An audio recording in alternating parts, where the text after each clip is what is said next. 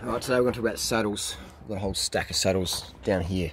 We're going to get really into the saddle deal.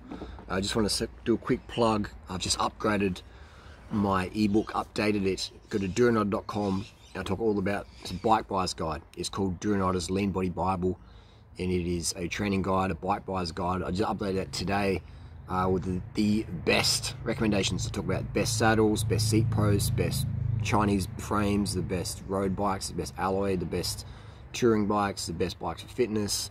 Hundreds and hundreds of tips, save you thousands and thousands of dollars from my 22 years of experience racing and being a fucking bike geek, as much as I've known anyone to be a bike geek. And it's all, also my ebook is basically my 100% honest opinion and experiences. It's not industry biased. You know, a lot of people out there are paid certain products and blah blah blah blah blah. And I understand that, you know, but this ain't GCN here, this ain't Bike Radar, this is Durianrider, giving my honest 100% real-time reviews, alright?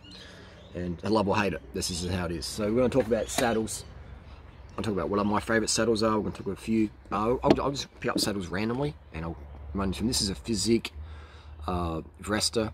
It is, I know that this is more of a female specific saddle. This was Freely's old saddle and she really liked it. You know, she got another one on the new bike, so she definitely about. So if you do have a girlfriend or if you're a female watching this, the Physique Vestra, I'm sure you can see that on there, V-E-S-T, Vesta. This is very popular with the ladies. I know Tori loved this saddle. She loved it as well. Natasha doesn't like it. So saddles is very, very, very, very personal, right? This is Banana Girl sold saddle. People sell that on eBay for some people out there who'd get that, grab that one. But that's this Physique Vestra. Here we're going to go to a Giant. This is the Giant Contact SLR, not a cheap saddle. It's carbon railed, and if you are going to use carbon railed saddle, be aware that you can over clamp them and crack them. So for most people, I don't recommend carbon railed saddles. They're very delicate. It's a forward position, so it's quite a, if you're a bit more racy, it's got an anatomical cutout, so it means your sit bones sit on there, and your perineum, everything, your gooch sits through there. It's quite a hard saddle. It's a saddle I enjoy, but again, test ride then decide. This is probably my favourite saddle, and the reason why it is my favourite saddle is it's pretty dead flat, right? And you can, I generally angle it maybe 2 degrees down a little bit. Some people have their saddle like that, and it puts a lot of pressure here, you know, on your gooch. You want to have your saddle flat, or maybe a little bit down. Too much down, it's going to tip you forward, and you'll be like, you know, you'll be on front of the bars, a lot of pressure on your hands. So you want to have it flat, or maybe down a little bit, all right? If it's still too much pressure, lower it 2 millimeters, all right? And have a how you go. If your saddles, if you're trying to really slam saddle like that, it means it's probably too high. Lower it so it's more flat, and then you'll be good to go. All right. Look at professional cyclists. They live in their bikes. Most of them are sort of dead flat or just a little bit down. You know. So there. This is the Specialized Phenom. It's a 2008 model saddle. It's done a lot of use. This is off my bamboo bike. So you can see I've rubbed it with my right hand leg, which is quite interesting, isn't it? So most people have a little bit of a discrepancy in the legs. And that's a titanium rail. It's about 200 grams. This is the Specialized Power. This is Natasha's favorite saddle. I'm like, yeah, it's all right.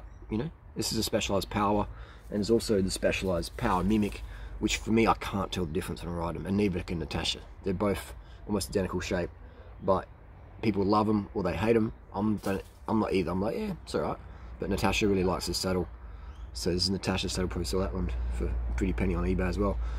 So that is the, yeah. So again, it's a bit of a flat, it's a flat sort of saddle, isn't it? It's pretty flat. And then we have here, yeah, so it's pretty flat. So generally we have it angled so it's just a bit down pointed. Another tip as well is generally put a whiteout pen. We mark stuff. As you can, I'm not sure you can see it. Sort of there's some marks. So if anything slips, you got a reference point you can slide it back to. Yeah, there's a little whiteout pen mark there. So I should probably update that because it does wear off over time. So that's the Specialized Power. Another saddle I recommend is the Bontrager Montrose. This is a I like this saddle. This is the Elite. It also comes in a carbon version, carbon railed version, and weight. You're spending a lot. This is like $400 or $500 or something crazy, you know, versus this. So it's essentially the same saddle, same padding, yep, same shell, yep. Let's have a look at the weight difference. Let's have a look at the weight difference. I'm just going to weigh these scales down here, out of the camera view. You just have to trust me. Have to have trust in Daddy. And so we have the carbon railed version. We're going to weigh that. That is 154 4 grams. 130 grams. Okay. That will just tear that again. We'll do that again. Always double weigh stuff. Double weigh it. Just make a bit of room here. Back it up. Back it up, buddy. So yeah, saddles. Just I recommend go to bike shops and try different saddles on, and see what see what vibes with you. Because not every saddle's for every person. You know, it's not like diet. Nutrition, I can give you the right nutrition, but saddle, I can make some recommendations. It's up to you to try them out for yourself, and it'll go from there. All right. So we have 230 grams for the steel version, alloy, titanium, metals. 230, about 160. So you're saying about 70 grams. Big price differences here. Big price differences here. 70 grams difference. So yeah, it's a huge difference. They're both. And it says up there, it says 138. 138. So that means that it's like a 138. You know, 'cause some people have wider hips, some people have narrow ones. For me, I like a narrow saddle. Personal preferences. Personal preferences. Here we have. This is an interesting saddle. This is 105 grams. This is a Chinese copy saddle off eBay for about 30 bucks. You know, and I do like it. It has a big cutout. Feels pretty good. Again, with carbon saddles, if you crash them, they're going to crack. So be wary of that. Be wary. Very, very light. Very, very light. Very cheap. Works for me. This is the Cell Italia. This is a new bike takeoff. These are about 400 bucks, I think these cost. I don't like them. It's too... I've tried it. I rode it in the street. I was like, nah, there's no cutout there. You know, for me, it's just a numb nuts. I've got 2 of these. So yeah, black trim, red trim. We'll chuck them on the flea bay. We have another Cell Italia flow, and for some reason it sort of melted here. I'm not sure what's going on there. So yeah, this is a flat saddle. It's not too bad. Just got to try stuff out. This is another Bontrager Montrose. This comes stock on the Amonda ALR, which in my Cycling Buyer's Guide, aka Durianrider's Lean Body Bible, is a recommended bike, and it comes with a recommended saddle of Bontrager Montrose. Actually, so this is the Paradigm. This is the Paradigm. Very similar to the Montrose. Very similar to the Montrose. It is yeah, it is very similar. Let's have a look at that. You know, there's not much difference, is there? What is the difference? Is it's probably a little bit narrower. The Montrose is in the Paradigm. Paradigm's a good brand of shoes from Ultra. So there's not a lot of difference, is there? Yeah, there's not a lot of difference when you look at them side by side. There's not. You have to test ride and decide what difference is there really. Not much difference, eh? So test ride then decide. Let's talk about seat posts. This is my favourite seat post. This is the Thompson seat post there. Just gonna zoom in on that one here. Yeah, this is the Thompson seat post. So these I like because you can do micro adjustment, very, very micro adjustment. They're a strong seat post. So if you're doing the carnivore diet and you've gone up to 150 kilos, these will support your weight, and you're going to go vegan, you're going to lose 70 kilos. So this Thompson post, this is very good. This the Elite. You need to get them pretty good prices online. Made the USA. Made the USA. And about as wide as my arms. That's the Thompson post. I've been using these for, man, I reckon 20 years I've used Thompson product. I've got about 10 of these on various bikes, and I do highly recommend Thompson posts. Very, very nice. Very, very nice. So hopefully you got some value out of this video. If you did, give it a thumbs up. Hit the subscribe button if you want more incredible cycling hacks and tips. Unsubscribe if you didn't like it. Dislike it if you didn't find any value in this video.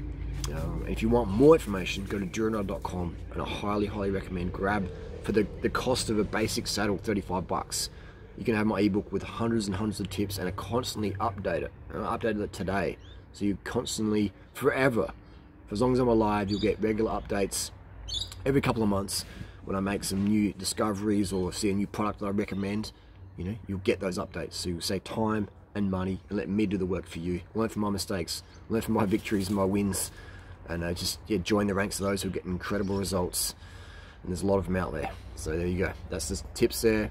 Saddle tips. I wish I knew this stuff from day one. I had to make so many fucking numb nuts rides and fucking, you know, I had to make so many mistakes, man, to get this information to you guys. And you just grab it, boom, read it up, download it, instant download from Shopify. Fucking easy, loving it. Anyway, that's the saddle tips. Probably the most real video out there on it. And man, wish I had this information back in the day. I would have fucking paid thousands of bucks for it. Thousands of bucks for it. Can cats ride bikes? This is Schnitzel. He's a rescue cat. Schnitzel was actually born in this backyard. He's a little feral cat, but he's become quite the affectionate one. They're all running around. Isn't he? A beautiful little cat. We had him de-sexed recently. He's a little cutie. So you let me down, motherfucker. I'm about to claw your eyes out. But yeah, this is a Schnitzel. Boom. Cat can jump. So to recap the video, basically get your saddle. Just try different saddles, alright? Maybe even buy a spare seat post just so you can have, if you've got a setup you like, keep it like that. And buy a spare seat post and then have all your demo saddles and just try different stuff with that, alright? And always mark everything with a whiteout pen in case you change something up. You're like, wow, I like that position. What was it like before, you know? Make a little tiny scratch on your seat post, just a little tiny one, just in case your seat post ever falls down, hits a big bump and falls down, or you take your seat post out, or a mechanic takes your seat post out, or you jump on a plane, and your seat post comes out, and you go, oh, where was that seat post meant to be? Sticky tape, don't cut it. Make a little tiny scratch, a nanogram scratch, where you know where it should be, or if your seat post has numbers on it, maybe take a photo or a reference point, just a tiny little scratch just on the surface there, so you know exactly where it should be, and get a whiteout pen there, alright? So if you've got your seat, you just try different things. Have your seat slam right forward, see how that feels. Have it slam right back, see how that feels. Put it in the middle, see how that feels. Experiment with different angles, understand, you know. But by marking it with a whiteout pen or little scratches, you'll be able to quickly work out what's the most comfort for you. I definitely find that for longer rides, a little bit of padding's okay. If too much padding, I don't like it. You sort of sink into it, and it's you know, create a lot of numbness. I also find that, you know, a bare bones carbon saddle like this is very aggressive, it's very racy, it's reasonably comfortable for me, but I probably wouldn't want to ride across Australia on something that hard.